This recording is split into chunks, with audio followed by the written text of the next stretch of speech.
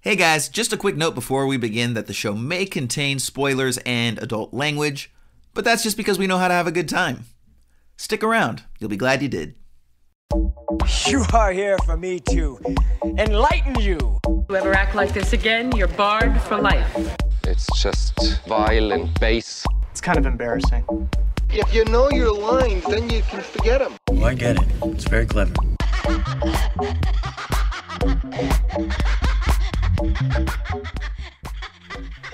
Hello peoples and welcome to Esoterica Cinema, the podcast where we take films from the cinematic multiverse and discuss the hell out of them.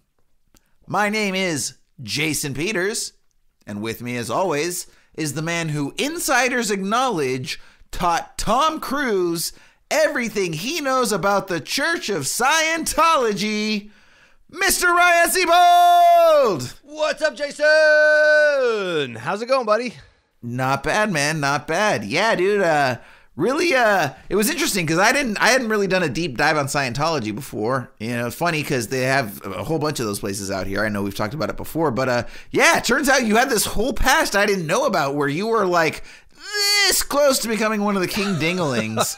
And then it didn't work out, so they passed the torch to Tom, but you coached him up, apparently. I mean, lucky for you, because it brought me here to the podcast. But yeah, you know, I know you throw these things at me in the head of the show, and you try to trip me up, but little more truth to this one than you may actually realize here. Scientology, okay, right here in my own backyard in Clearwater, Florida, and Tom Cruise lives here part-time, as does John Travolta. Has a house up in Ocala, Florida, just north of here. So they are here doing their Scientology business all the time. And yeah, we have crossed paths before, me and Tom. I have photo evidence of said thing.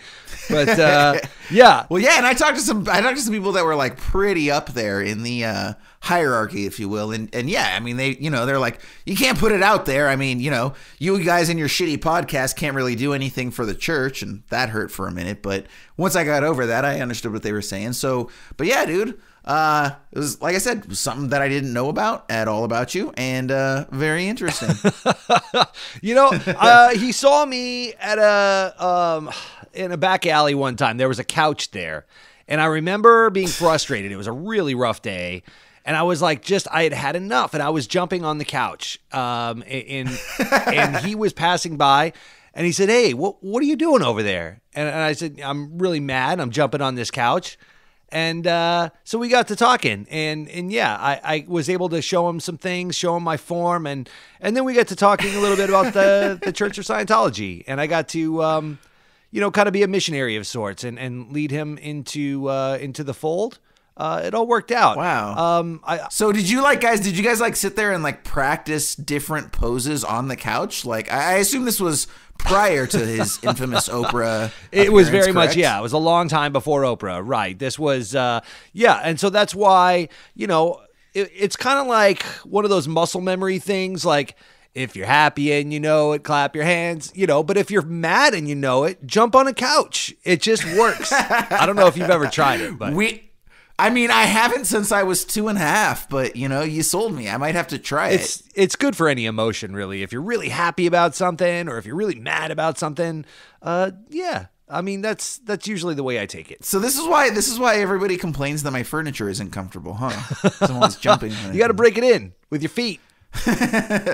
No. Oh, that's what it is. Break it in. I was just breaking it. Yeah, don't do that. Stupid me. Don't do that. God damn it. Well, anyways, Ryan, you have a description for our film this week. Why don't you go ahead and give our listeners a little clue as to what's going on? I do. From 1979, we're diving into the embryotic sack of fun that is The Brood from David Cronenberg. IMDb has this: as a man tries to uncover an unconventional psychologist therapy techniques on his institutionalized wife amidst a series of brutal murders committed by a brood of mutant children. Ooh boy, Jason, this was something.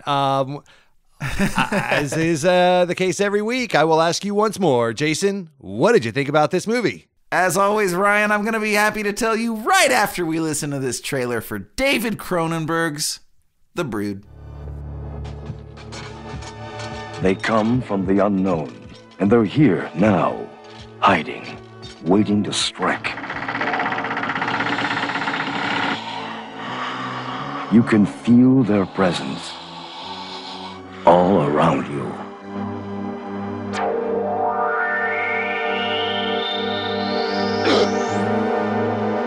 Never before have you come this close to the edge of terror. Never before have you faced anything so strange and sinister, so bizarre and unnerving. Never until now. David Cronenberg's The Brood.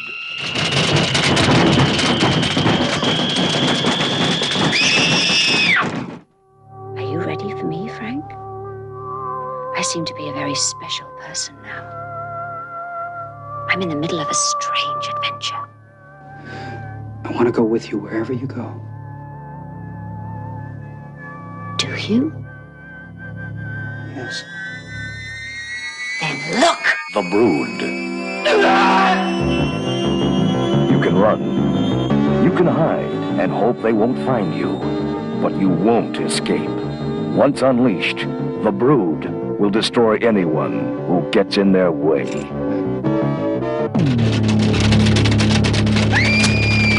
David Cronenberg's ultimate experience in inner terror, starring Oliver Reed and Samantha Eggar.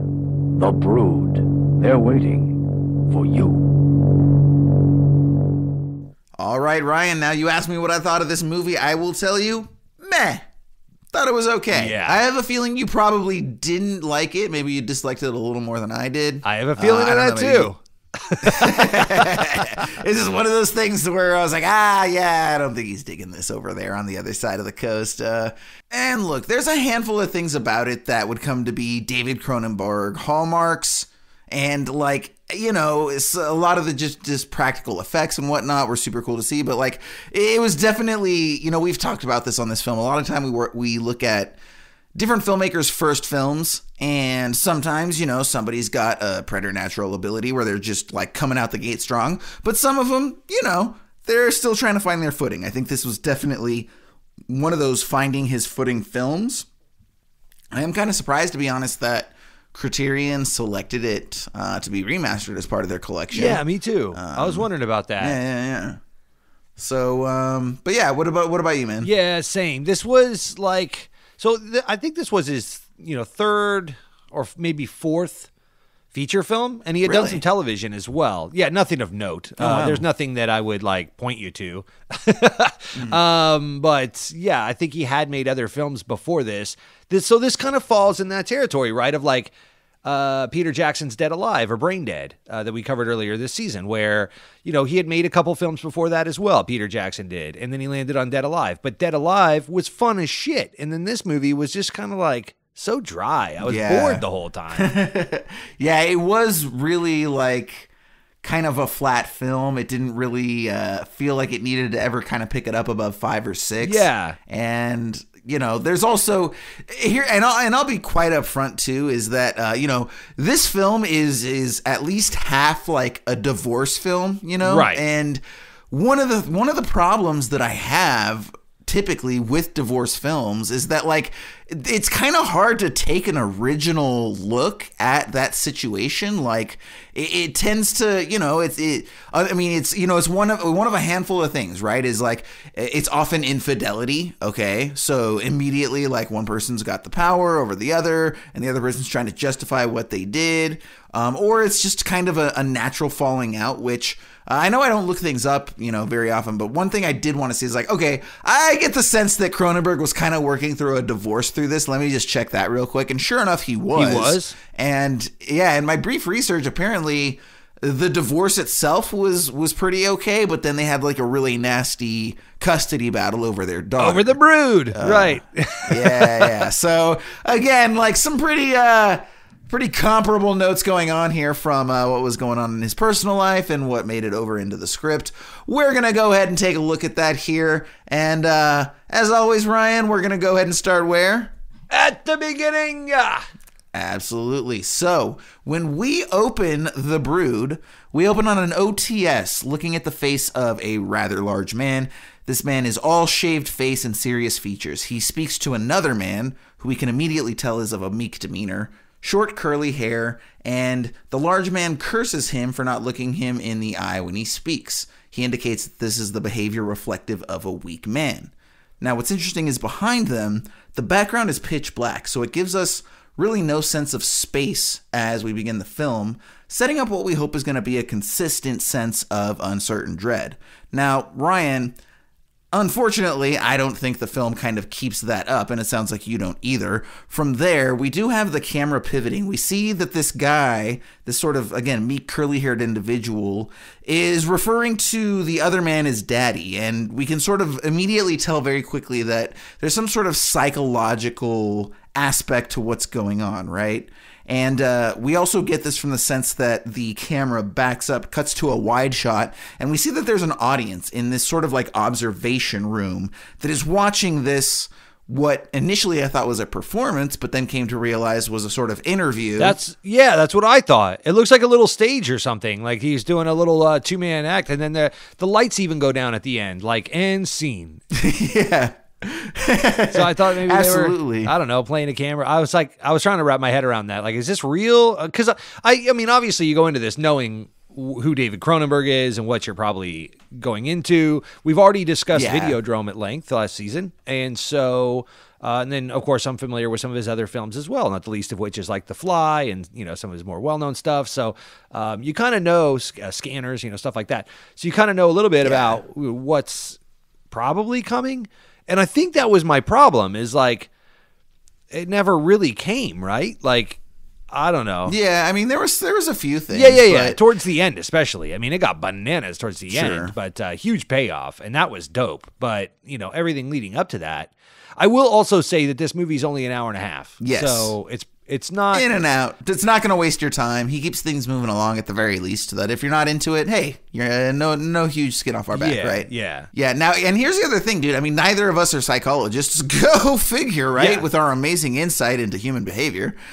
So it could very well be that something like this takes place or used to take place in terms of observation of these different interviews, because really it was no different than the surgery observations, right? We see that, and we know that all the time, where those really tall rooms and people sit around at the top and they watch a surgeon perform surgery, right? This was essentially the same thing, but instead of watching a physical doctor or a surgeon, they're watching a psychologist. So I don't know if that is a construct that was made specifically for this film, or if that's an actual thing that goes on there. I'm sure we have a bunch of really intelligent psychologists and psychiatrists that listen to our dumbasses on this show. So guys, why don't you go ahead and reach out to us? Let us know what's going on. If we do, they're probably very... Do you guys watch weird shit go down from other doctors? Hit us up, esotericacinema@gmail.com, or Twitter. What you got, Ryan? I mean, if they do, they're probably very concerned.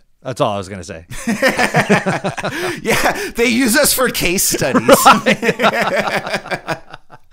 They're listening to this right now in a giant room. Hello, everyone listening. Lots of pause, rewind, and playback. Yeah. Now let's listen to it again. Awesome. So, yeah, and one of the things is, it was kind of interesting, at least. I mean, say what you will about whatever's going on in this opening scene. It does at least kind of pull you in more than the entire middle of the film, I would argue. I was at least interested in figuring out what was going on. Well, yeah. And there's two things to derive from this opening sequence, too, which is, number one, the patient of sorts. So you got two people on stage, a doctor and a patient. We find out later the patient is calling the doctor daddy over and over again. And he's in a subservient mindset of sorts and confessing things to daddy. In a very creepy kind of way, really, if I do. Totally. And also that he's got like lesions all over his body. Yes. Is revealed as we pull back. And those are two things that are going to pay off later. We'll find out more about that. But it is worth mentioning that there's a little foreshadowing right here in the very opening shot. Absolutely. So after that, we do see that our protagonist, Frank, is in the audience of people that are observing this interview going on, let's say. And from there, Frank goes to pick up his daughter from school. He gets home. That's where he notices wounds on her body as well. And so he starts taking pictures, and, we're not 100% sure what's going on. Soon find out that he's estranged from his wife. And he goes, we find this out as he goes to visit his wife at a psychiatric hospital, which was called Soma Free. I thought that was kind of funny. Soma, obviously, I think so. Soma, I think, was from Brave New World first, and then like actual Somas came out referencing that. Oh, that I did not know.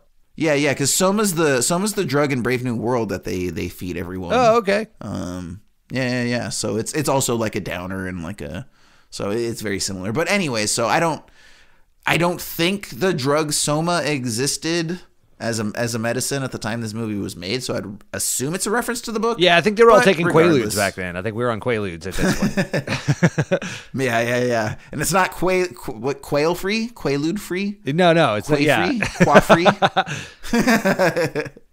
Either way, they meet to discuss the daughter's wounds. The dad is concerned that the mother's responsible. She's seeing her on the weekends at the hospital because the mom doesn't leave. That's weird. It doesn't really seem like anybody gets admitted here, but whatever. And either way, he's trying to talk to his wife. There's the primary doctor that is going to be something of an antagonist, I suppose, throughout most of the film, even though he's not really by the end of it. But anyways, he's not gonna let her, or rather, he's not gonna let him talk to her. So from there, we go inside and we meet the woman that they're talking about, the wife and mom, who is Nola. And she's engaged in this weird sort of role play with the doctor where he's sort of playing her mom and she's talking to him as her mom, discussing some of the past abuses that they used to have. And one of the things that kind of interests me out of the gate, Ryan, is we'll sort of table this whole thing for a second. We'll come back to it. I was really interested by the overall visual aesthetic of the film. Now, before I give you my insight, was there anything about it that's sort of popped out to you or that you noticed in particular? Okay. To me, it kind of seemed like an ABC after school special a little bit. It seemed like, that late 70s, early 80s, but it almost looked like The Incredible Hulk with Bill Bixby. The way it was lit and shot, it had a very dreamy look to it. What were you thinking? Yeah, kind of along those lines. So one of the things that struck me about this film is if you look at it's not even really so much the photography itself, so much as it's the production value, but this is a very bright and colorful film.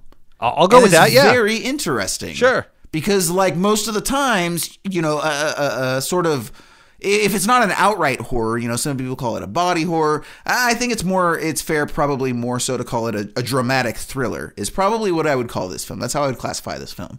And again, so when we see a lot of the different elements, again, there's this very vibrant color. So one of the first instances where this really sprung out to me was when he does actually end up going inside the protagonist, Frank, that is, to talk to the doctor, and he's basically got one of these, wide open offices where it's just all floor to ceiling windows, and outside. So the film takes place in Canada. Cronenberg's a Canadian filmmaker, and one thing you notice is that instead of being white, the entire exterior is blue, almost like they put blue gels out. Though I'm sure they just didn't correct for the outside. Yeah, for daylight, right? Exactly, yeah. So it's like this bright blue. And then when we go to the school, which we're going to go to very quickly, we see that there's a ton of color around everywhere there, right? Whether it's the colorful outfits of the school children in their snow gear, whether it's colorful papers that are hung up all over the place. When we go into, for example, the grandma's house, even her house, there's a lot of greens and there's a lot of color everywhere. So it's just really funny because typically a film that is presented in this manner, first of all, it's going to be shot more like a noir film where it's going to be really dark, lots of shadows. And then if it does have color, it's going to do it in that sort of sort of a neo-noir, almost Blade Runner-ish way, where it's sort of the dark neon lights used sparingly against sort of black, but this doesn't. Like I said, everything's very bright. Most of the film takes place during the day, which is very interesting. Yeah, I thought so too. And I did notice that part. Yeah. Yeah, so I thought it was just kind of very interesting decisions to sort of eschew what would be traditional horror tropes with regard to how you're shooting it. My take on that was very simply and very quickly that this is a case of bringing the horror into the nuclear family, not bringing the nuclear family into the horror. So often, like Poltergeist, for example, you're going to bring that family into the horror place, and so they go into the night, all of that. But this is bringing the horror to them, so it's their turf, and that's kind of a different fear altogether, right? Like at that point, you're not anywhere you're not supposed to be. It's on your turf, and it's kicking your ass, and that's kind of its own thing, right? So that's he kind of approached it from a different way, which I thought was interesting. So I did kind of follow what you were saying, yeah. Yeah, definitely. No, and that's an interesting way of putting it. Yeah, because I don't think you're going to say that at this point in time their life is idyllic by any means. No, right. They are still living a version of the suburban dream, and yeah. But these mutant kids, which we're going to get to shortly, which is when the action takes place, when people start getting whacked, they're getting whacked on their own turf in broad daylight. You see. Yeah. The brood, they're not hidden by shadows in any way, shape, or form. And they're wearing like bright Saturday morning cartoon, like a Christmas story style snow jackets. Like, yeah, all very bright orange, bright red, bright blue, just like you would see, in a Christmas story. It was pretty funny. Absolutely. Absolutely. So shortly thereafter, we get our sort of first taste of like, I don't know, we'll just call it like Cronenberg weird shit, right? And that's kind of one of the hallmark of his films. He's always like, hey, I'm going to throw some weird shit in here for you. So we get that where the daughter is at home and she's being watched by the grandma. And then there's like a small door that looks like it was something that was used to deliver like milk and OJ, like back in the 50s out here anyways. I don't know if they still fucking do that up there. Canada wouldn't surprise me, right? Crazy Canadians. Daily milk, here to go. They probably just put the cow udders right through that door, and you could just fill it yourself, like a Coke machine. Yeah. There's a guy named Steve that just walks around with a cow every morning. Yeah. And, the people come out and bring their buckets. You get a teat through the door, and you squeeze it right in your cereal, and you're good to go. We're so fucking ignorant. This is how I picture Canada. Is it like that? Is it like that? 100%. Nobody correct us on this. Nobody correct us. We know that it's like this. It's some version of, I don't know, like 1927's Alaska.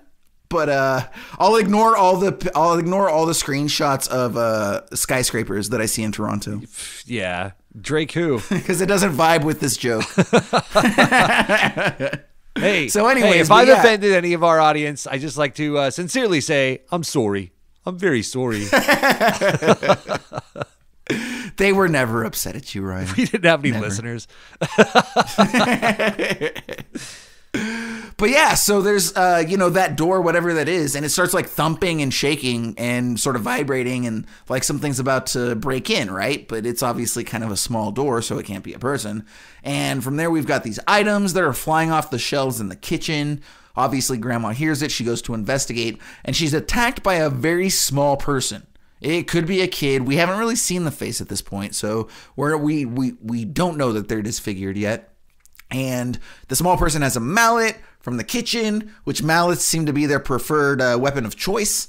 And they beat the crap out of the grandma, kill her, and that's when the little girl Candace comes into the kitchen to find the body, looks up to this sort of staircase that's there, or maybe it's just the ceiling, I wasn't sure. Either way, there's the kid who's sort of up in the corner or whatever, and that's when we get a glimpse of that disfigured face before it cuts to the next scene. Ryan, let me just ask you, what did you think of the creature design and these creatures as the sort of overall threat? Like, did it work for you? Did you buy in? No, I didn't. It didn't work for me, and I didn't buy in. They didn't seem very... they didn't really seem like formidable foes. I mean, obviously, they were being played by children with heavy makeup on their face, but...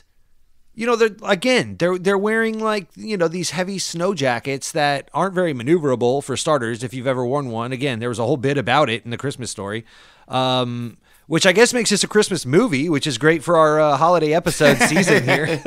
We haven't even said happy holidays to everybody, but anyways, this can be the next like, is it a Christmas film or isn't it? Right. So it was like Die Hard at first, and then it was Gremlins, now The Brood. So they weren't very formidable foes. Graham was straight up kicking back J&B Scotch and OJ. I don't know if you noticed this, but I have in my notes, she like steadily held on to a glass of each. She had a Scotch in one hand and an OJ in the other, and neither one left her hand the whole way down to the ground as she was being massacred. So I thought that was brilliant. Listen, Ryan, someone could make an argument that any situation in life can be better dealt with either A, a cocktail, or B, orange juice. Depending on the nature of the situation, one of those two is going to help you out. Touche. Is this situation right now included? Because if so, I'll be right back. And I'm all out of OJ. I think in this situation, it's both of them, right? You need some OJ to get the blood pumping, and you need some Scotch to just deal with some weird shit. Hey, you know, I mean, what happens when you get blood drawn? They give you OJ? And this Graham got her blood drawn all over the floor. So I guess it's fitting.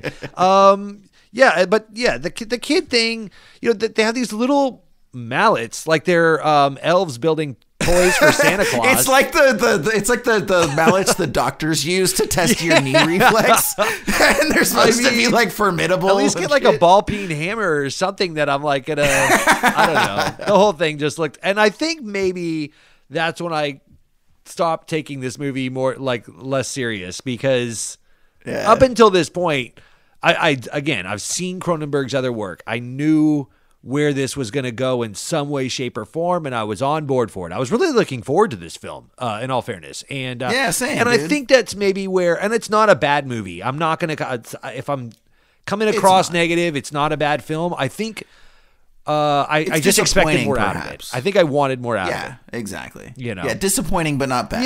Yeah. It was just one of those deals. So, anyways, totally. Yeah, no, I literally don't have anything. Because I had never seen this movie before. Cinematic Confession. I actually saw this film once, but it was 10 years ago on the low end, 15 to 20 on the high end. Okay. And it was funny because I actually remember I liked it much better the first time around. And I don't know if you know what's really funny. I liked this much better the first time I saw it than right now.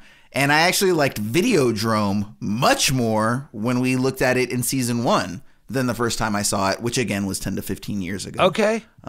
So little flip-flop. Yeah. So yeah, flip-flopped exactly. So, but yeah, so from there, Frank goes to visit. Now, I wasn't 100% sure, Ryan, if this was like a friend of his. I think it was maybe a reference from the doctor at the Soma Free Hospital, but it's basically the guy who he goes to see that's got like the wicked comb over, and he describes everything about the psychoplasmics and kind of informs us as the audience. And like he's in like a psych hospital. He's the fellow with the towel around his neck, right? With the with the gobbler. Exactly. We end up seeing him with he's got like a yes, sir, turkey gobbler on his neck.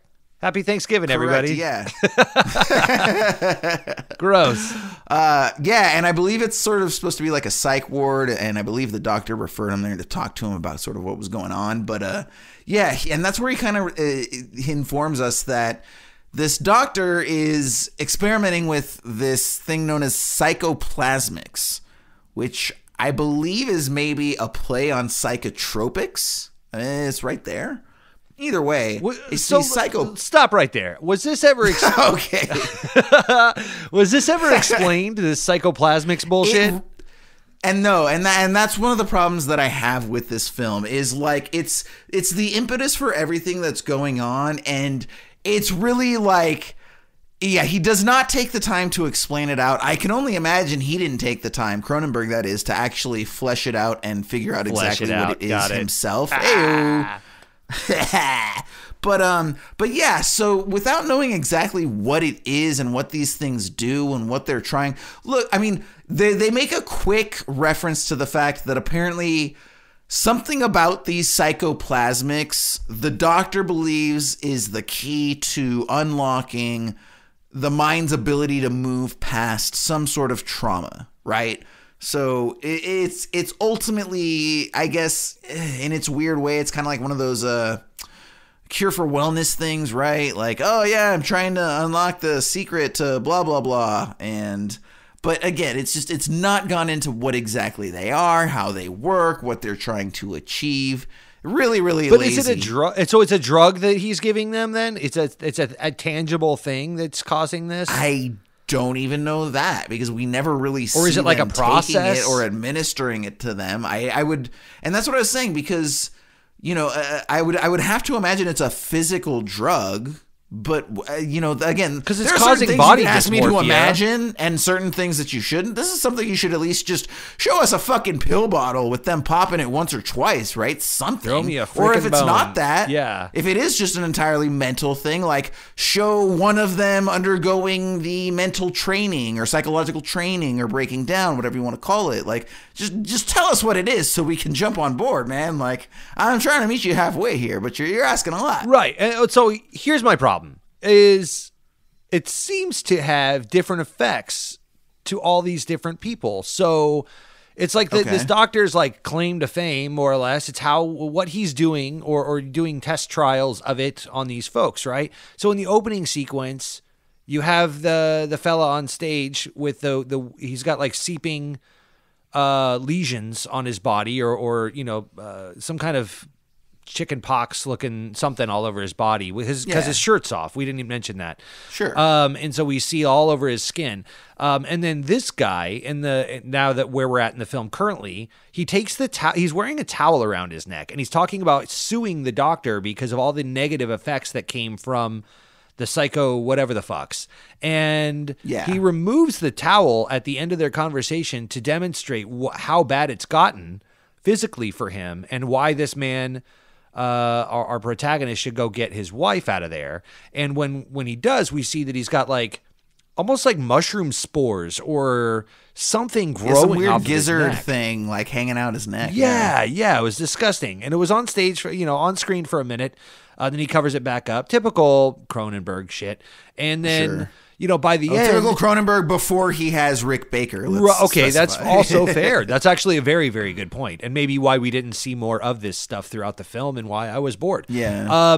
Getting to the end of the film, not to spoil anything or cut to the chase, but we see a much different effect to the woman. So I'm just kind of curious, like if all this was caused by the psychotropic whatever the fucks, or if it's it was. So that's part of it is that it's not very consistent. Well, no. So this is part Side of it. Effects may include everything.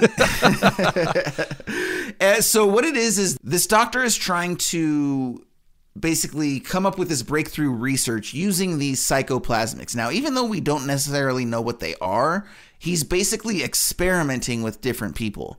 So the thing is, like, this is sort of like his clinical trial for this specific form of treatment, again, known as psychoplasmics. Oh, shit, dude. This is like Dr. Fauci with the COVID vaccine.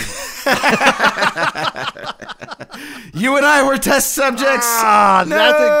That explains his growth on my dick. I was wondering what that was. I thought it was from last spring break. Totally has to do with the vaccine. That's my story, and I'm sticking to it. No takebacks. I've always had 6-inch diameter balls, but that's just me. Have I got a club for you, my friend?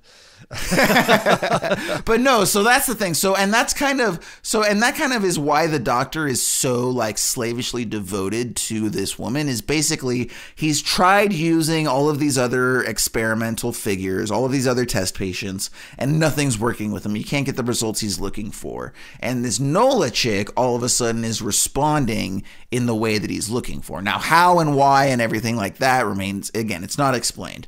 But he's getting the results that he's looking for from Nola and from no one else, which is why he basically stops treating everyone else. So he throws that guy out. He says, I'm not going to treat you anymore. Okay. Does the same thing with all of the rest of his patients. He's whittled it is down now to the exclusively one. focused on her because she can prove what he's been trying to demonstrate this whole time. We're going to put a pin in that, and I'm going to come back to it later when we get to the woman. Got it. Okay, and then shortly after that, we've got another sort of death scene, and then they're all very similar, just in that people get bludgeoned to death. I think there's 3 of them, and it's all the same thing. So in the first one, it's the mallet. This time, it's these paperweights, like the sort of snow globe-y paperweights that you have. Usually they're acrylic or glass, and they've got something pretty inside, and they sit on your desk. And so, yeah, it's this grandpa. He basically shows up much like the protagonist, Frank, and I believe it's her dad. It is? And he wants to talk to his daughter. And once again, the doctor won't let him talk, but he's drunk off his ass. So he goes back home, sobers up, calls back. He's like, hey, really sorry, doc, blah, blah, blah. And he's all upset because his ex-wife, a.k.a. Nola's mom, just got brutally murdered by a small munchkin. So... now it's his turn. Well, yeah. So he's drinking, to kind of console himself, and he's trying to investigate to find out what the hell happened, and try to, tell his daughter that her mother just passed away, and the doctor won't let him. So yeah, he goes back, I think, to their old shared house that they used to live in together or whatnot. Mm-hmm. And then he gets whacked by another violent munchkin. Yeah. And like I said, they use the sort of snow globe paperweights and just sort of bludgeon him to death. And yeah, it's always a bludgeon. Shortly after, like a very slow, like easily escapable death, I think. It seemed like I could get away from that. It didn't seem like anything I should be concerned with. Everybody just kind of stands there, right? Like there's a bit of a Sergio Leone style especially standoff. Those stupid kindergarten kids. Come on, kids, do something about it. Right. There's a whole classroom, and then 2 of these dudes, these little kids are the brood or whatever, and they're holding hammers. I get it, but like, I feel like I could take 2 of those kids. How many of those kids do you think you could take, Jason? Of the brood at once? I would say 6. 6. Okay. Yeah, I feel solid against my chances at 6. I think that's where my threshold is too. I'm going to go with 6 on that. Yeah. So anything less than 6, all of a sudden doesn't seem very, Yeah, that big a deal 2 anymore. of them, I got that. 2 of them going to town on me with some Lincoln logs. I think I can take that. Right. But before that scene, we do have the autopsy scene, which I'm just a sucker for colored gels. I love the fact that it was shot entirely in purple, and there was no good reason for them to do that. I did notice that as well, and I loved it. I appreciate it. It's hard not to notice it. It's very dramatic. But that's what I'm saying. That's kind of what I spoke to earlier, where it's like, normally you don't get this much color in a film like this. I mean, say what you will about the film itself. It's just it was interesting to see this type of story be told with so much color. Yeah. So, and then there we learned that, something's kind of amiss with these creatures because they don't have... Something's amiss! Hey-oh, go figure. They don't have traditional sex organs, and they don't have belly buttons. So it's assumed that they are not traditionally birthed. Now, Ryan, again, I know this is kind of factor into the end, so we're going to save that sort of, conversation for the end. One thing we haven't talked about yet is the nature of the performances. So, I won't even ask you. So let's not sit here and pick apart the 7-year-old girl's performance. What did you think of the protagonist, Frank, and then the mom, Nola, and then the doctor? Let's whittle it down to those 3 performances.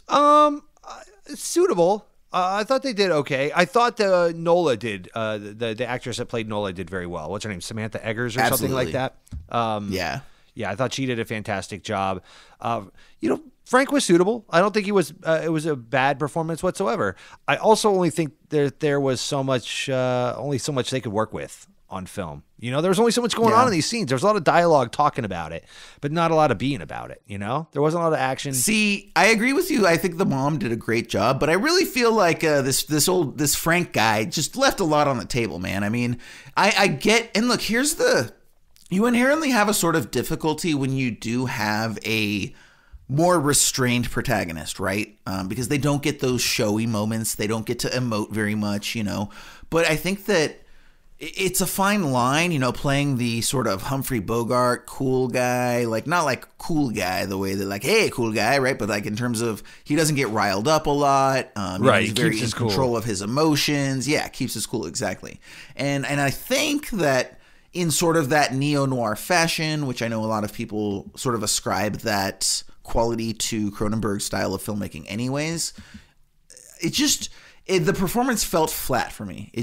A lot of this movie felt flat and dull, and I think that in keeping with that, this main performance was both flat and dull as well. Right. And I get that he was supposed to be a little bit subdued, but where the line is between being subdued and uninteresting is. I mean, I'm not a professional actor. I can't tell you that, but with that the didn't shit work that was for me. happening and the threat, the imminent threat that was closing in on his family, namely his daughter and his ex-wife, I guess, he doesn't seem very concerned. He's just kind of like, yeah, it's kind of like, meh. It's on his list of things to do, but it's not at the top. Like he's going to go do some other stuff first. And, and then when he's talking to people, he's like, one more thing. It's always like a little add-on or a postscript where he's like, oh, and also, did I mention that there's these mutant children going around? There's even a line in here where a throwaway line where it's explained,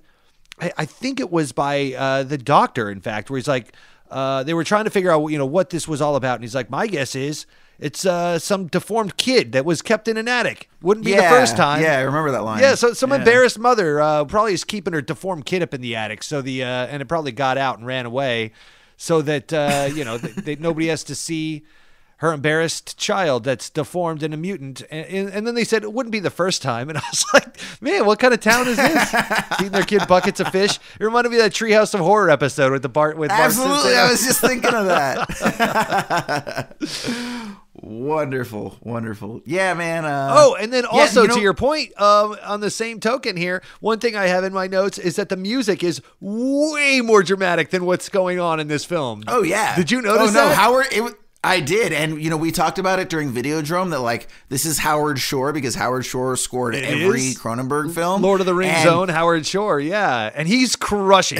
Exactly, and you can tell that this man showed up to impress. He was like, Mr. Cronenberg, you have made a fantastic decision, and I am not going to make sure that you don't regret this. Thank you very much for the opportunity.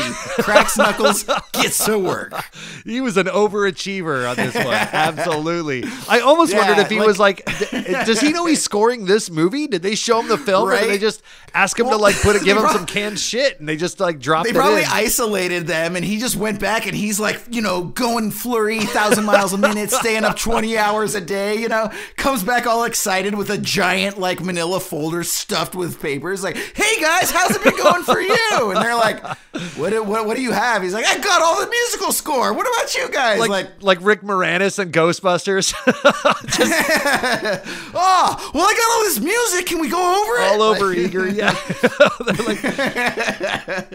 That's fantastic. I love that. Yeah. So, but yeah, no, dude. I mean, honestly, like he crushed it. Honestly, the score was honestly one of my favorite parts of the film, and it like I said, it was by contrast, though, it made the movie. You could tell that this dude more. was into it. It did kind of show that like, a lot of other people weren't really trying that hard, but it also brings up another aspect. This is one of the things that I really dislike about a lot of these divorce films that like we sort of talked about at the top of the show, which is that so often it sort of gets into this place. And by the way, this could be a very interesting note if it was explored appropriately, but I don't think it was here. But so often it really feels like the things that they're quote doing for their kid, like they're actually more interested in attacking the other spouse than they are defending or taking care of their kid, right? Right. So like, like multiple times he's like taking pictures of like her lesions and her bruises. And that he's doing that so he can like take those pictures to the judge and try to get sole custody. And like, again, like you really don't get the sense that he's like as concerned about his daughter's welfare as he is in punishing his spouse. And you get that sense a lot of those times. Well, because he's doing very little to keep it from happening again. He's doing a lot to create a legal case. You're absolutely right. Yeah. So again, and you see that in a lot of these divorced films where it just gets to a point, and then it takes an already ugly situation and it makes it uglier. And look, I mean, we've sat in some very ugly films, right? And ugly films can be very interesting when they're explored appropriately, but don't take an ugly film and make it dull along the way, because that's the worst of both worlds, right, dude. You know what I mean? Like, I mean, in all fairness, So, I'm giving this one a mulligan because we all know where Cronenberg ended up and what he gave us. This isn't like, I hope he goes on to do something good because I really like that Cronenberg kid. No, he went places and he gave us classics and bangers. And I loved me some Cronenberg. And so, me too. We're giving it. So he learned some stuff on this, just in the same way, like we said earlier, that Pete Jackson was learning on Dead Alive or Brain Dead in the opening of this season. But that movie was fun. That movie was entertaining. Yeah, I absolutely. love that movie to death. This movie, not so much. Oh, sure. Same. And, so from there, we do have the scene where, Candace goes back to school. And then that's when we have the two troll kids disguise themselves. They end up grabbing the wooden mallet and in front of all the students, just beat the teacher to death. Once again, it's a bludgeoning. But even the way that just... they really could have used... So this is one thing that I thought was interesting. I think you'll agree with me, which is that on top of all the other elements, for as interesting as the musical score was, and for as hard as Howard Shore tried on the score, whoever did the sound design couldn't be bothered to show up to work, dude. There is like zero sound design. Yes. I swear there's so many times where the hits on the teacher like don't even have a sound effect. Don't. Right. And it's just like, dude, like, whoever, this person, I really hope you did not pay them too much. No, like, and if you just asked your mom to do it, shame on you, because holy crap, dude. Our end of the episode sketches have better production value than this movie. They really do. 100%. So, and then from there, it's also like, it commits that sort of, cardinal sin that movies do sometimes, especially horror films, to be honest, where, the characters make dumb decisions, right? So the one kid, so there's one kid who he's not going to stop the bludgeoning, but he is going to run outside and get help. Who's outside? Our protagonist, Frank. So Frank runs inside to do something about it, except the teacher's already dead. So his bright idea is to take a piece of paper that the kids have drawn on and cover her face. And then when he stands up and looks around, lo and behold, his daughter's gone. So you gave up your daughter so you could cover this chick's face with a piece of paper. You're not smart, Frank. You're not smart. I'm sorry. Yeah. But then, obviously that's sort of a plot device to get Candace into the hands of the troll kids so that they can ultimately take her back to the Soma Free Hospital, which is exactly what happens. And this is sort of where everything wraps up and, we get our sort of big reveal. And we're going to talk right now about how effective we do or do not think that reveal was. So Frank returns to the hospital and he meets the doctor. Doctor explains to him that the kids, quote unquote, right, are born of the mother's rage and that they're extensions of her mood. So that when she's raging out and she's upset, they're overactive and they're going to kill people, right? And when she's calm and cool and collected, so are they. Which, by the way, just seems like mansplaining of a menstrual cycle. That's what I have here. I was like, I feel like Cronenberg was like, he wrote a whole movie about his wife just being pissy because she must be on her period or something. That just seems like such a dumb movie. Yeah, no, concept. It's that. I mean, that kind of carries over from what I was mentioning before, where it's like, when you have the recently divorced dad telling the story of the recently divorced dad, the mom's always going to be a crazy bitch, and the dad's always just going to be like, I don't know what happened. I was just there taking care of everyone. She went crazy, right? And it's like, I'm sure this dude, was inattentive, and he's definitely, there are some things that he contributed, but you would never know it because, again, he's looking at this situation entirely through his own eyes. And I mean, he can't help that. Who else's eyes is he supposed to look at it through? But I don't feel like this was Cronenberg's reckoning. Let me really break this down and see where I fucked up and see what I could do better. He was just nope, let me explain to the world that my ex-wife's a total bitch. Here we go. Yeah. And then, right, exactly. And the more mad she gets, the more evil happens in the world. Hey, can you believe it? No, when she's on her period, forget it. Oh my, you don't even want to see her. She gets all worked up and all bent out of shape. And I'm the bad guy. You know. Don't pretend you don't know. I know you know. Jesus Christ. All right. So there's definitely that subjective recent divorcee psychology viewpoint that is on full display here throughout this entire thing. But regardless, it's also, where, for better or worse, the movie is the most interesting.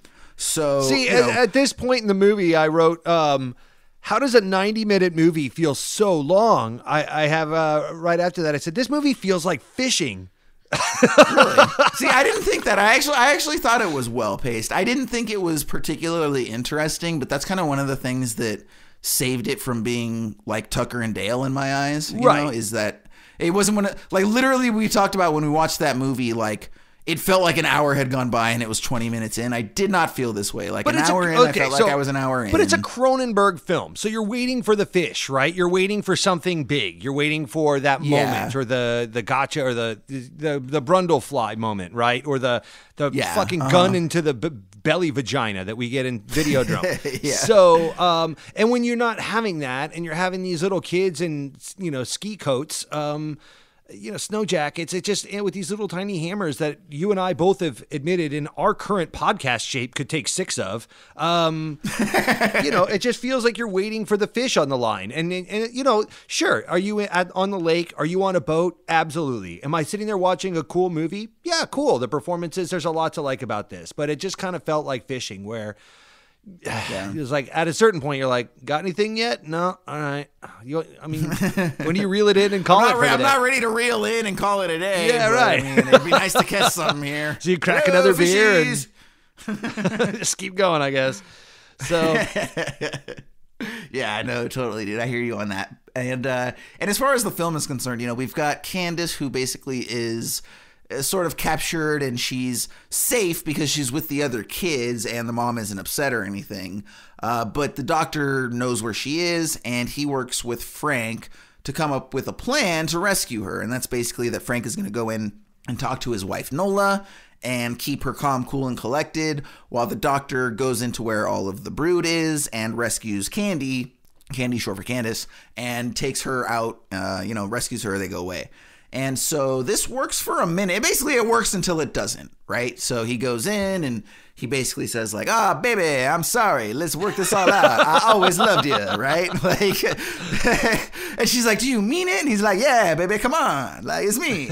And so, again, it's working for a minute until, she basically is like, oh, really? Well, since you are all about me, here's what, embracing me really means. And I want to talk to you for this for a minute, Ryan. So she lifts up her dress. I could talk to you about this for an hour and a half.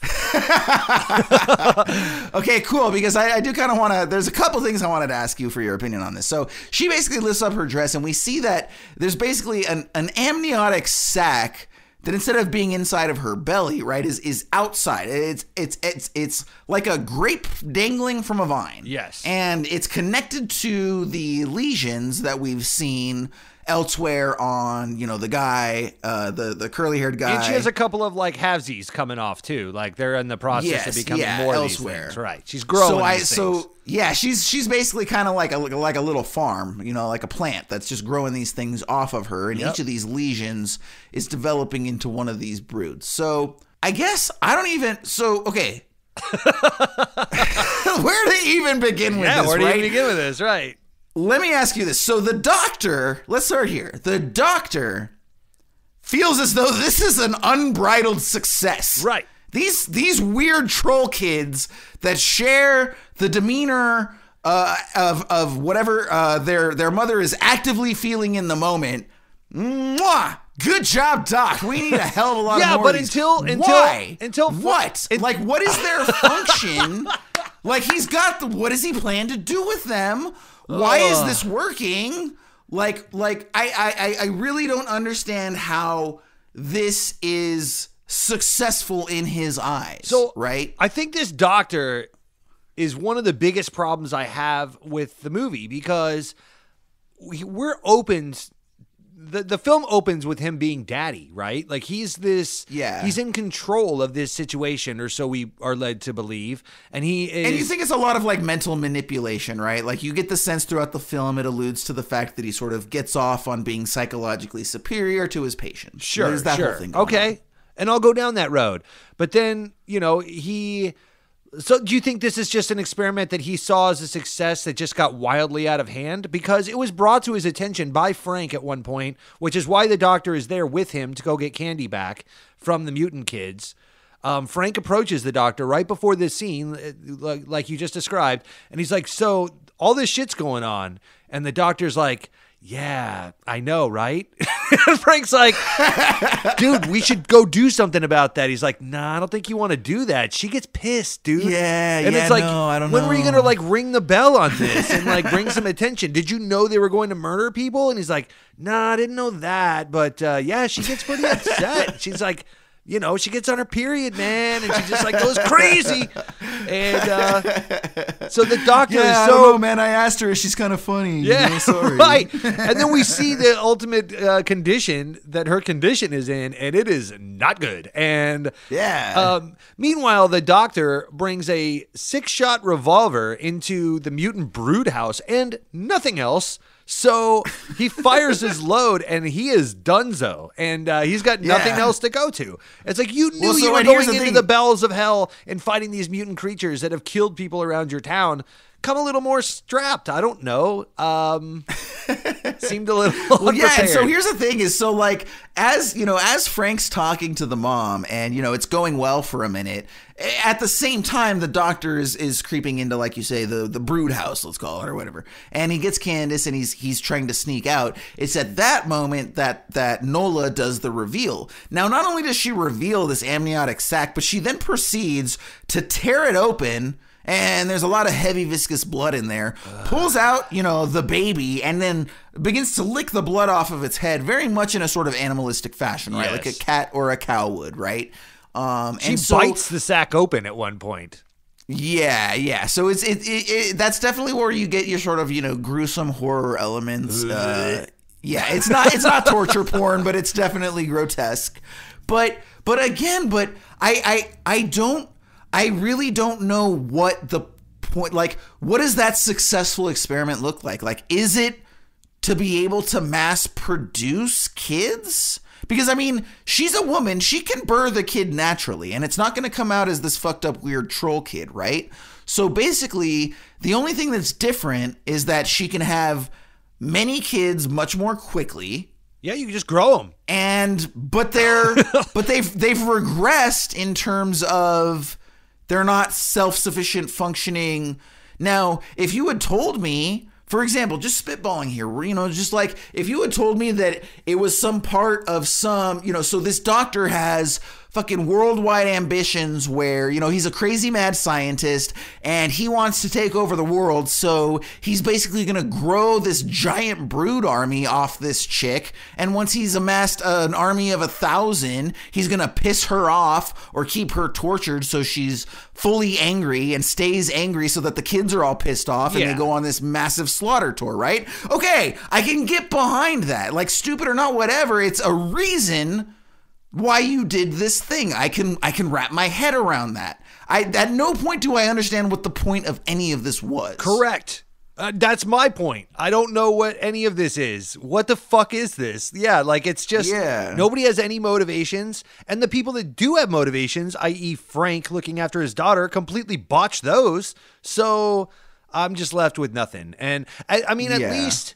So this makes me go back to the last time we watched a movie like this was The Void a few weeks back. Okay. And at least that doctor, we were given some motivating factor, like right, like he lost his daughter and he's trying to recreate that by getting a possession of like a demonic possession into a new pregnancy, a la Rosemary's Baby kind of thing, right? So there was at least, and there's like the portal of hell and the whole bit, but they at least tried. Like they threw up and made par to try to give us some contingent of a plot device. This had nothing. I don't really know what the doctor was going for. We don't even know if it was a drug or a psychotropic or like some kind of like a therapy device. All we're ever shown is that he's just talking to them and they're calling him daddy. But we don't really know what the process is. So then you unwind. So if you're not going to give me that, then it goes back to your point, which is then it just becomes this bitch. Like, look at this bitch. You know, it just becomes, so, you know what I mean? Like, I don't know. Right? Right, guys? You know. Yeah. See what she's doing with the stuff? Yeah. And it's like, yeah, what? Wait, I'm just what? trying to be a good dad, and this chick's going all crazy on me. Yeah. Got a whole army against me. I don't know what to tell you. Out there having kids with who knows who else? Who knows where these other kids came from? I know. Right. So, yeah. So now, you know, because obviously Frank is reviled by this reveal, she basically is like, oh, you were bullshitting me the whole time. Fuck you. Yeah, you'll never take Candace alive or dead. And then so she gets upset, and then as a result, all of by the way, children get upset. That whole thing felt like the more you get into this, the more I'm like really siding with you on this divorce thing, because she goes into this wild tangent out of nowhere where she's like, I know when you're lying to me. You always lie to me. I'm like, whoa, he has totally had this conversation in real life before.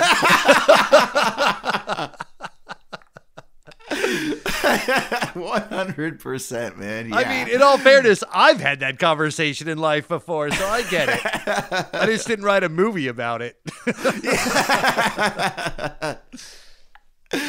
Yeah, so, but like I said, dude, you know, I mean, even because she does get to be, or she is the crazy bitch, like, she at least gets the meteor role. She like does? I said, for as, you know, quote unquote horrible as I was supposed to think she was, like, she was by far and away the most interesting character in the entire Absolutely. thing. And then she was also just, you know, outside of that, she was also probably the best actress. Like, I think just inherently she was a better actress than he was an actor. So there's that aspect of it as well.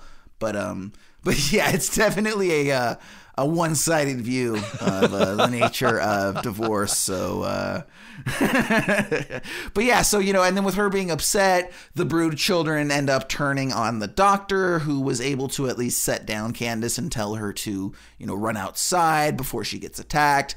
There's a brief moment where they're finished with the doctor, the brood children turn on Candace, and the dad sort of knows that. And so, again, just keeping with this, I think it's hilarious. Dude wrote a script where he saves his kid by strangling his ex-wife.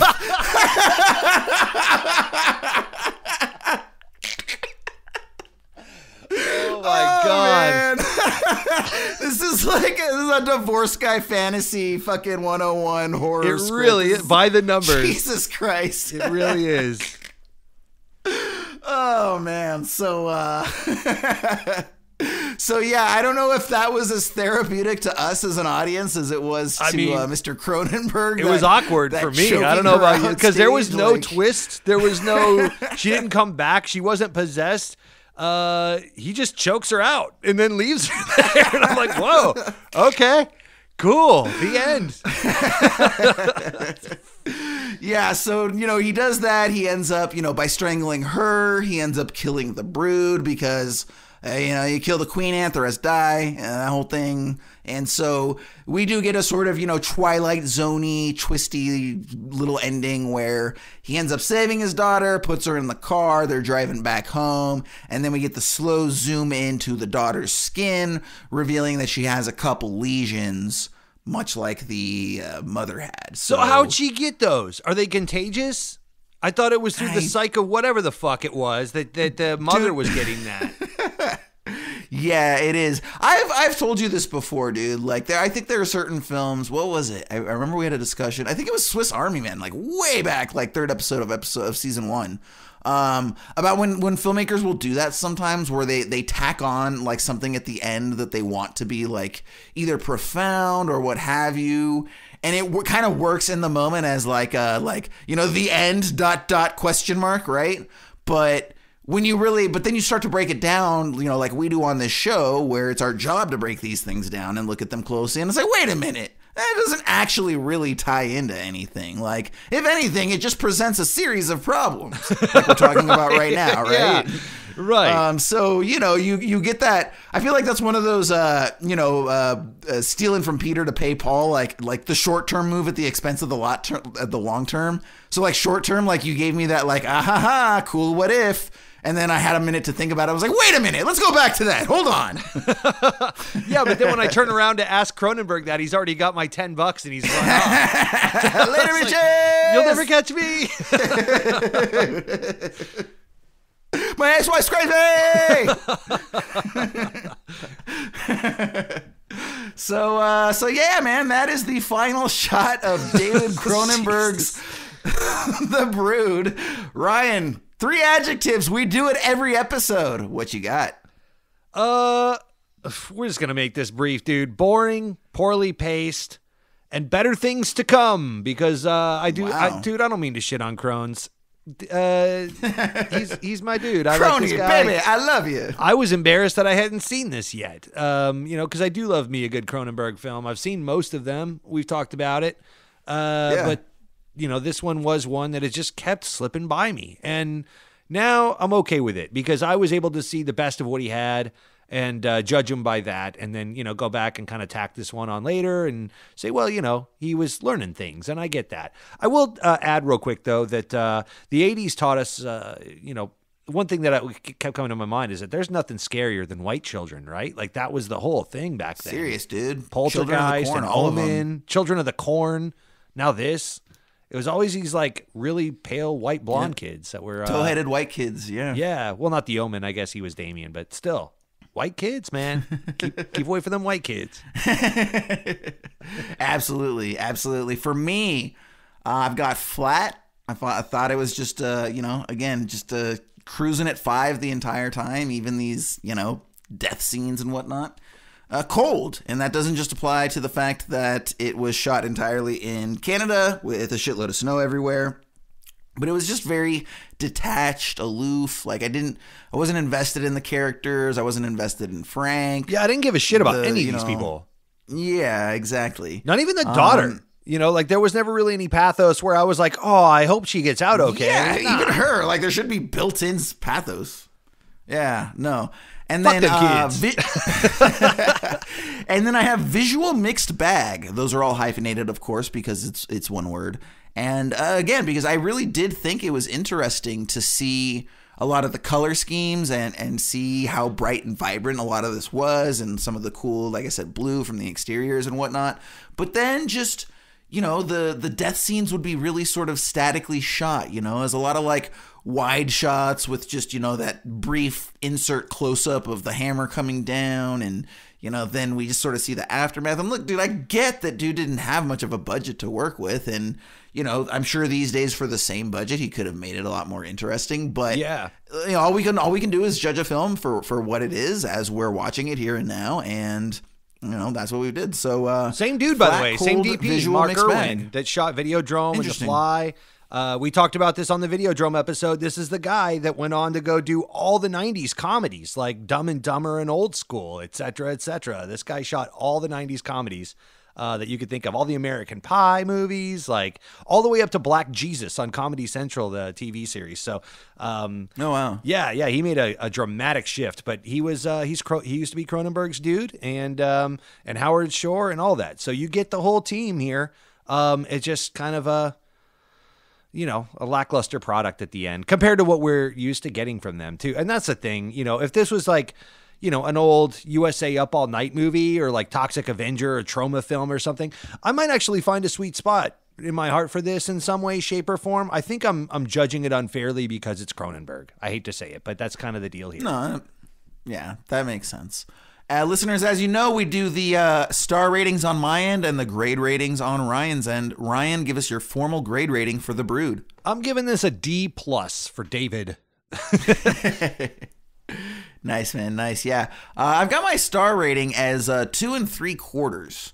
And that's just strictly because of the fact that I could easily go down to 2.5, but it wasn't one of those, I think just because it was well paced, I didn't find myself just like constantly wanting to like check my phone and pause the movie and get up and go do something. I'm just the opposite. I thought this was poorly paced. That's the one thing Really? I will disagree with you on. Yeah.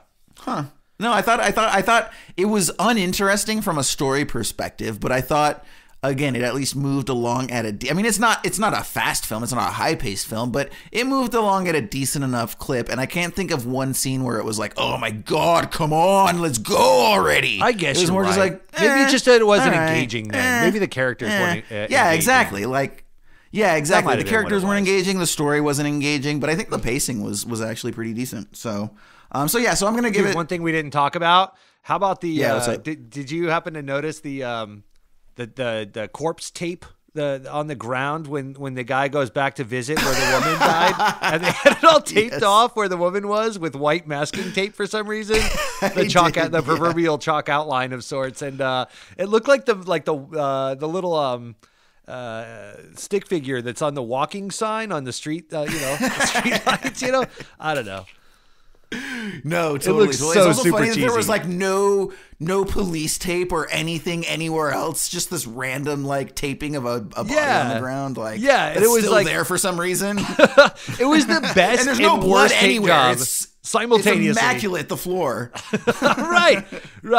I think it would have been much more effective if you would have shown like blood stains on the floor or something like that. Like, that's where she died. Dude, yeah. But was like, seemed like very Leslie Nielsen Naked Gun from the Files of Police Squad. Dumb and Dumber, Jim Carrey laying on the tarmac after he drops out. Yeah, totally. So D+ from Ryan, 2 3/4 stars from Jason for David Cronenberg's The Brood. Now, hopefully you guys enjoyed this discussion here. Wanted to let you guys know a couple ways that you can get at us. We do have the socials, and we've got the email. So we are on Twitter and Instagram at Esoterica Cinema. Ryan is the Ryan Siebold and Ryan_Siebold on Twitter and Instagram, respectively. I am Jason Aberrant, 1B, 2Rs on both the Instagram and Twitter.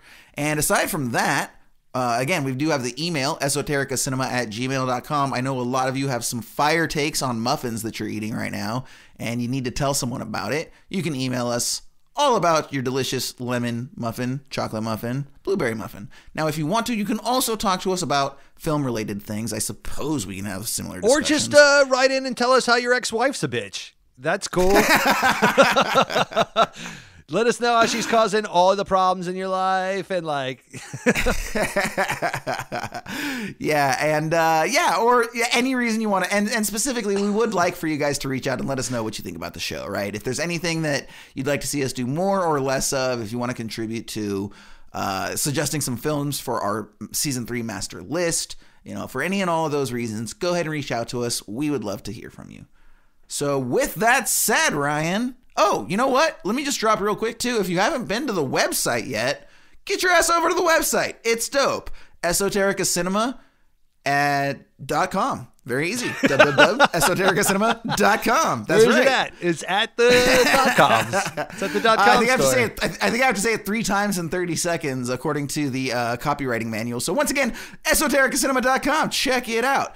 We do have a lot of fun stuff on there, not the least of which is the master list that we're always pulling from at the end of the episodes. So if you want to see what the movies are on there that we have to choose from and follow along when we pull these at the end of the episode, you can go right there to the website, download it. It'll be on the front page along with a bunch of other fun stuff. So Ryan, it's that time. With that being said, we're going to go ahead and pull our next film. As always, we're going to random.org for their true number generator.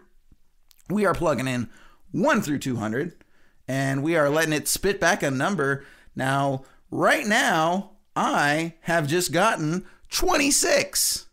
So for everybody at home that actually has downloaded the list, go ahead and pull it up and find 26. What you're going to do is by now, you've noticed that under number 26, we have, Ryan, a film.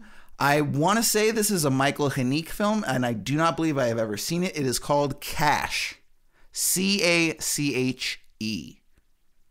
Want to go ahead and hit us up with a description on that? All right, Jason, from 2005. Yes, this is a Michael Haneke film. It's Cache or Cache. That's always the topic of contention, right? Is it Cache, Cache? Yeah, I go with Cache personally, obviously, based on how I introed it. Bokeh. It's just one of those words. IMDb has this as, without warning, happy, successful Parisian couple, Georges and Anne Laurent, played by Juliette Binoche and Danielle Autier, receive anonymous videos suggesting that they are being stalked. The tapes are followed by disturbingly violent, if childish, drawings.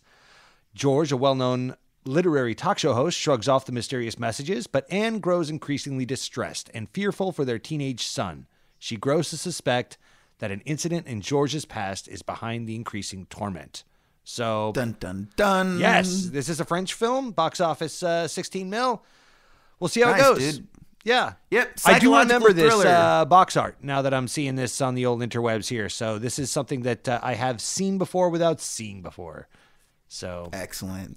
Yeah, no, I'm really looking forward to it, man. And yeah, I really need to watch a lot more Michael Haneke films. Like I've seen Funny Games. I think I've seen maybe one more of his films aside from that one. Dude, Funny love Games, that obviously. movie.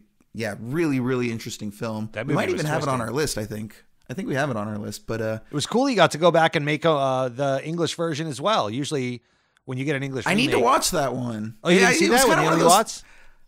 So I didn't. So here's the thing, man. For me, it's one of those things where it's like, look, the original film, it's the exact same film. It's like where he like remade his own film in exactly the same style. So Right. the only thing I'm gonna get out of it is I'm gonna be able to experience it without having to read subtitles. Now, I'm not someone that hates subtitles, but there is a part of me that wonders if the experience would be different just being able to hear and see everything without having to read. But at the same time, it feels unnecessary, and I feel like if I watch it, I'm giving it credence for existing when maybe I shouldn't. I don't know. You've seen it. What do you think? That's fair. I like them both. I mean, you've seen it. Yeah. Did you like one over the other? I don't remember. I remember liking them both. I don't remember compare or contrast, because they were both pretty long time ago. So, Gotcha. Cool. So, yeah, listeners, that wraps up our conversation for The Brood. Be sure to go ahead and watch the 2005 film Cash or Cachet, depending on which persuasion you are. And we will see you on the next episode of Esoterica Cinema. Stick around for a fake commercial. As a suburban middle-class husband and father of two, your life has been filled with moments of wonder and excitement, like the time you picked up dinner from Olive Garden and they gave you an extra entree without charging. You felt kind of bad for the person who got screwed out of their meal, but you also understand that the nature of the universe is transactional, and they'll make it up elsewhere. But at the same time, your life has been full of tragedy and setbacks, like the time you had a family vacation planned for Cabo, but then your best friend called in the middle of a horrific bout of vomiting. He mentioned something about bad sushi from a condemned spot in the valley that used to sell you guys beer as teenagers. And then 3 days later, you found out he had sex with your wife. It's all left you to wonder if you're even any good. Maybe you'd be doing yourself a huge favor by securing an overly large ball and chain to your ankle and going for a swim in a deep river. Sure, it likely prove restrictive as you drag it across the pavement en route to your destination, but what's to stop you from picking it up and carrying it around with you to different places? You'd probably even lose a few pounds while you were at it. That'd be nice. Hi, I'm Dr. Hal Raglan of the Soma Free Institute, and I've dedicated my life's research to the development of a powerful new breakthrough therapy I call psychoplasmics. Psychoplasmics gives middle-aged men of both married and divorced stature a new sense of passion and excitement, invigorating even the most apathetic of what suburbia has to offer. And how does it do this, you ask? By not asking too many questions, that's how. Maybe it's drugs. Maybe it's therapy. Maybe it's early onset psychosis inspired by the nefarious writings of a crazed madman. Who's to say? The only thing that matters is that all of my patients leave Soma free with incredibly powerful erections. So if you're a middle-aged man suffering from the doldrums of suburban life, come see me and my team at our facilities at UC Santa Monica State, in a building I lovingly refer to as the Erectoral College. Psychoplasmics. Who cares how it works? Your dick's hard.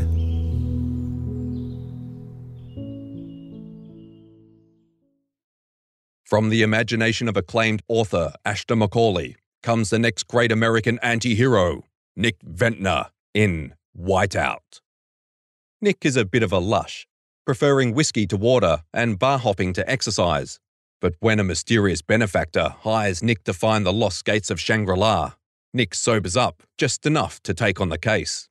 Featuring non-stop action and a hilarious wit, Whiteout by Ashton Macaulay is a laugh-a-minute thrill ride that will keep you turning the pages until the very end. Whiteout, available now in ebook, hardcover, and paperback versions, online and everywhere books are sold. Published by Aberrant Literature.